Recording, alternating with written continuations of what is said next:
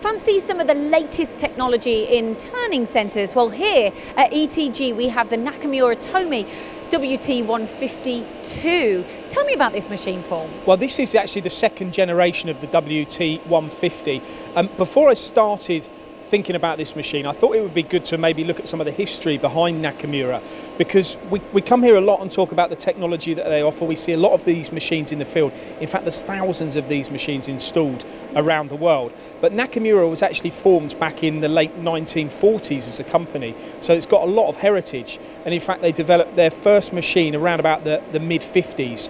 But the first generation of their twin turret machines was actually the mid-70s. So, really? That early? Yeah. So we're talking about a company here that's got the experience and the understanding of developing twin turret, twin spindle turning since in the 1970s, which, you know, correct me if I'm wrong, but my mathematics tells me that's over 30 years of, in fact, probably almost 40 of developing technology like this. Yeah. So what's the USP on this machine? I think with this machine, you've got two turrets and you've got two spindles. So what you can do is you can essentially look at drawing a line, a diagonal line between those two turrets, and you're looking at fundamentally two machines that can do operations simultaneously. So this is where companies that are looking for the things like the unmanned run that we're going to talk about, you know, they want operators to be doing other things and not having to set machines. This machine is an ideal workhorse to continually run,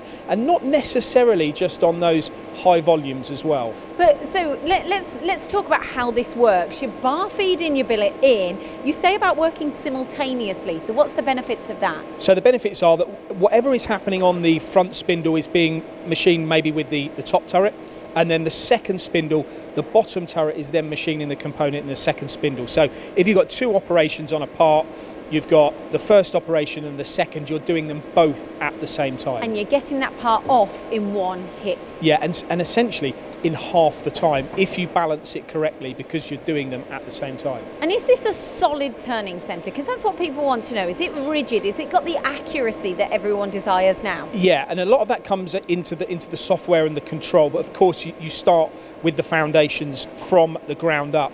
I think having been built these machines for 40 years, there'll have been a lot of things that they've learned in order to make the machines cut to tolerance in the morning, in the afternoon, at night, at the weekend, continuously. Now, they are all built in Japan, so they're a Japanese machine, and that again speaks volumes when it comes to the development of a product. A lot of the aspects that you talk about in you know, the accuracy and maintaining performance come from the software as well, and this is the Nakamura NT smart control, and there's just a few features in here which are unique to Nakamura, and one of which is their NT, their nurse software, which essentially does things like completely monitors the performance of the machine. Well, I know that they monitor, because if you haven't got the machine probing during the run, it's built into the so it's system? Offsetting. So what's happening here is you've got your tool setter positioned into the machine. Now, some machine tool manufacturers, have the probes. They're fixed in there. Yeah. And during cycle, if they want to keep an eye on the tool wear, they'll go in and measure the tool during cycle. But of course, if you do that, you're almost defeating the object sometimes of keeping the machine running. And if you imagine that you want to keep this machine going 24 hours a day, but every hour you're having to stop the cycle, check the tools, then that's going to cost you time. So Nakamura do it differently. Essentially what they do is you put your tool setter in at the start of the process, measure all the tools, that information is fed into the control, and then throughout the production cycles, the software is identifying what the tool loads are on the cutting of the component. Compensating and throughout. Then it's compensating into the control and altering the offsets as it goes. So you don't have any tool setting throughout the process. What you might notice is that the offsets are changing quite frequently. But the beauty of it is, there's no downtime. Exactly. It's amazing that that's all built into the software. And I know with this and the screen and everything, it's all kind of very, advanced, shall we say. But there's a few things on there. So it will send an alarm out, of course, if there's any alarms within. And it's all pictorial, so that really helps the operator as well. Say, if there's oil, it's going to have the whole manual there set within. So if you need to know what oil needs to go in there, the amount, everything comes up on the screen as well. Yeah, and there is also anti-collision areas. I was intrigued to ask Mike, one of the applications engineers, how do you go about programming something like this? Because the fear factor, if you're a company, you're just operating maybe a 2-axis lathe at the moment, you've got the work for one of these, but you're thinking, you know, okay, how am I going to develop my strategies? Well, you program it in the same way I said. You program this side, and then you program this side, and then the control will do everything in between to knit those two programs together.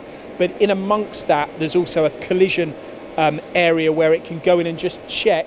Okay, admittedly you have to be involved in that, but you can simulate what's going to happen in the cycle, which is important. You don't want to have a bang on one of these. And ultimately you've got your parts catcher taking your part off, and then you've got the parts catcher there that takes the remnant off for the overnight run. So, you know.